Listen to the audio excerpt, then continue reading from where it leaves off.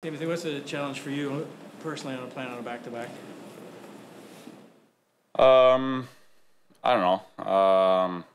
I think it's pretty common in this league to play back-to-back, so we're used to it. So obviously, coming off yesterday, we're looking to have a better game today and get a win. It's a divisional matchup, so a huge game for us. What do you take away from yesterday after looking at maybe some of the film and some of the things you want to correct going into today? I think just consistency. I mean, we're up 3-0 after first period, so I think we take some chances in the second period and stuff like that. So I think just kind of stick to our game and play good defensively. I mean, we're up 3-0, so we don't really have to score any more goals. So just kind of play 60 minutes. What's the challenge of the Red Wings in particular? They got skill. They can score goals, so it's going to be important to, as I said, play good defensively. But I think if we stick to our game plan, we should be able to score some goals and then keep the puck out of our net. You're going to have a goaltender in who's not Martin Jones. What's the key to kind of making whoever that person is kind of comfortable in the net from a defensive standpoint? As I said, I think when we were in California, we played good defensively, so I think we just got to kind of try and get back to that. Didn't give up much, so get back to playing that way. Is it always a fine line for defensemen? A couple of you guys scored last night, impressive, and you took advantage of some good forechecking. Always a challenge, though, to watch both ends, to not get too risky? Can you say that again? Sorry. Your defense has got a couple of goals last night. Is it always a fine line not to get too risky, to go in too far? Yeah, obviously. I think as a defenseman, your main priority is to keep the puck out of your net.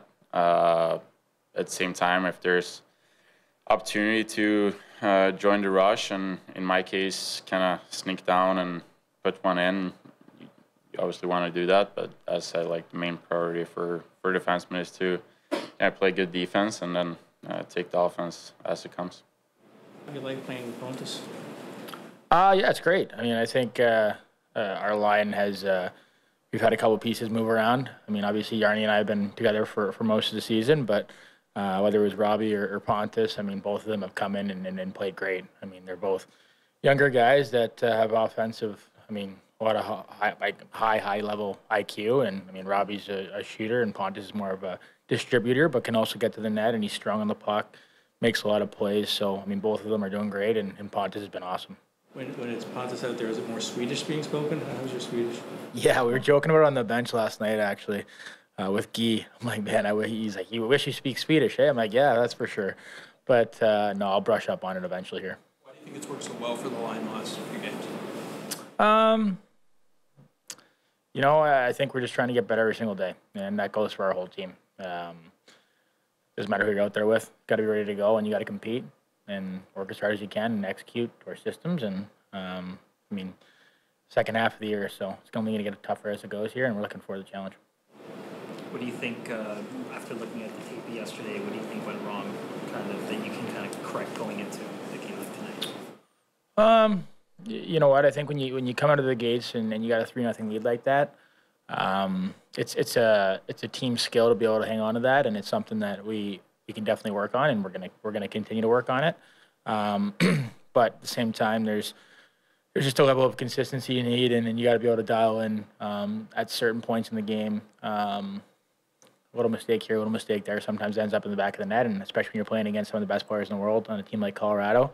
They got a lot of weapons over there, so that was like a playoff game as far as we're concerned. So we can definitely learn from it and get better, and best part about it is we get to play tonight, so looking forward to it. What's the challenge of the Red Wings in particular? Good team, really good team. You know, a lot of speed, a lot of weapons. Again, you look at what Kaner and DeBrincat can do. Obviously, Larkin, everyone knows, got a couple studs in the back end. So it's going to be a good test tonight, but we're looking forward to it. As you come up on the second half of the year, what are your impressions of this team in the first half in terms of the past few months, how you think things have gone? Never been one to live in the past, so just where my 2 feet are, and I think as a group, that's the best way we can focus on it. And this is when hockey starts to get fun, closer and closer to the playoffs, and that's really what we play for, and what we're preparing for. So, I mean, I love regular season too, but It's all about the preparation of the ultimate goal. So we're building in the right direction. Just got to keep chipping away here. Are you a standings guy at all, Max? Do you ever glance and see that things are punched up? No, it's pretty irrelevant, right? So, yeah, no.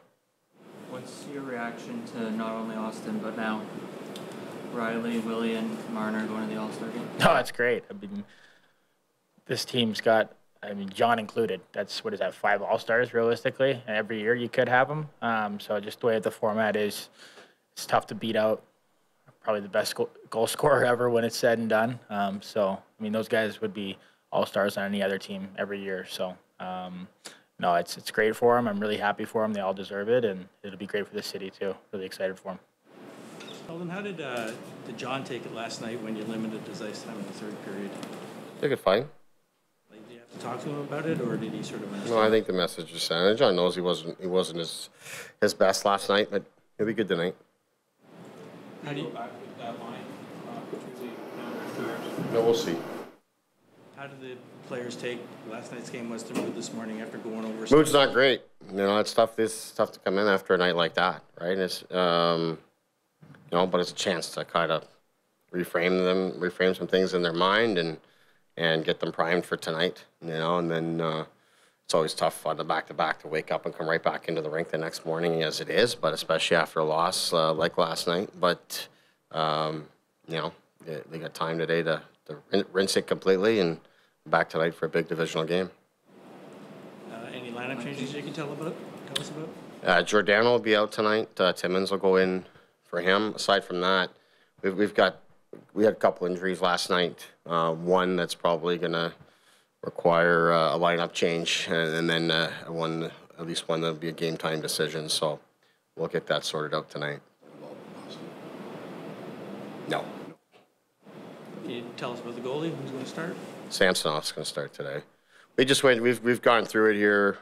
Obviously, yeah, it's a big decision for lots of reasons, both on Samsonov and Hildeby. But you kind of go through it, and as an organization, you make a plan for Sammy.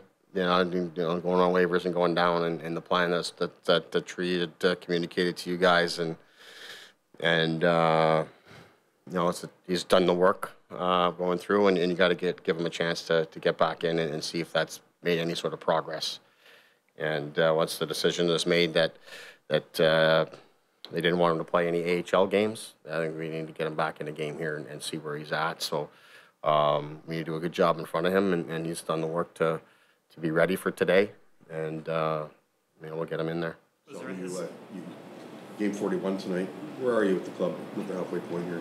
Yeah, I think we chatted about it a little bit this morning. It's a couple things as you approach the halfway point, right? It's a chance to reflect, but also know there's a lot of hockey left to be played. It feels like we've played a lot of hockey, and then you're like just halfway there.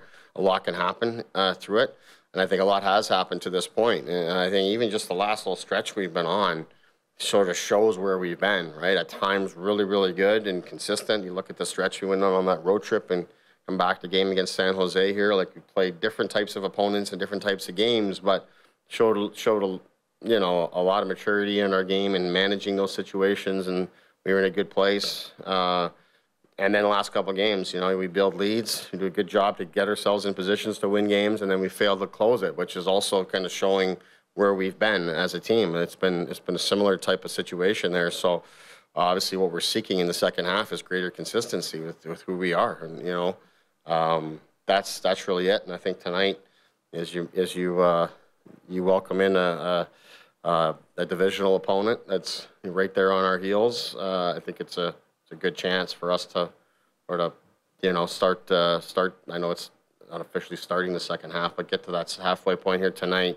As we prepare to go on the road for a difficult road trip and difficult rest of the month, that this is a big hockey game for us today. And like I said, I think you're really looking for that consistency in who we are. How much do you consult Curtis in a decision like using Sammy? A lot, but it's a bigger decision than just me or Curtis, right? I mean, you got a guy who's our number one goalie, our highest paid goalie, and you got our top prospect in Hildeby. It's organizational thing that you go through all the different pros and cons of the whole thing, and you monitor the situation. And getting Hill to be a game down in the American League was important, just to kind of see where he's at and get him that game action. So I think you go through it all, but when you're making a decision like this, it's not just a feel thing that whatever the coach thinks. You're consulting everybody and trying to do what's right for the team and the player, and it's some of it's bigger picture focused, not just focused on tonight's game. You decided to change some things around on the replay? Sorry? Why did you decide to change some things around? Well, I'm just sick of seeing the puck going in our net in the first 10 seconds or whatever it is. You can't just sit around and do the same old thing. So, 2 games in a row, it hasn't been good enough off the start. So just changed it up. Yarncroc and Nylander, I thought, did a good job for us in leading the way, and just maybe changing the order, something we haven't done. We just gotta try some things different. So that's what we did last night. With the All-Star votes coming in last night, how special and important do you think it'll be for Morgan Rielly, given he's been here for so long and the fact that it's in Toronto? Yeah, I think very special, very fitting. Somewhat surprising that it's taken this long for him to get that acknowledgement, which is probably a mix of a reflection of the quality of player in the league, but also the quality of player on our team. That he's been kind of lost in that shuffle a little bit, I think, perhaps at times.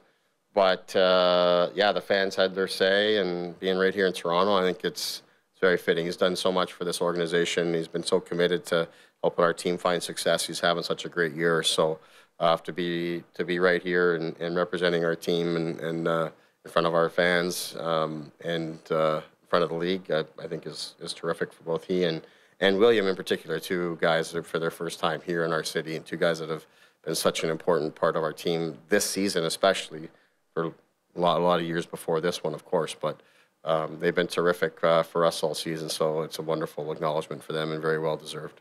Morgan among the more modest players you coached? Yeah, for sure. I think so. I think that's why, he's so popular. Every teammate that comes through here, he's a guy that pulls people together and he's drawn to, and I think our fans see those same kind of things. He's a very well respected teammate and player in the league, no doubt.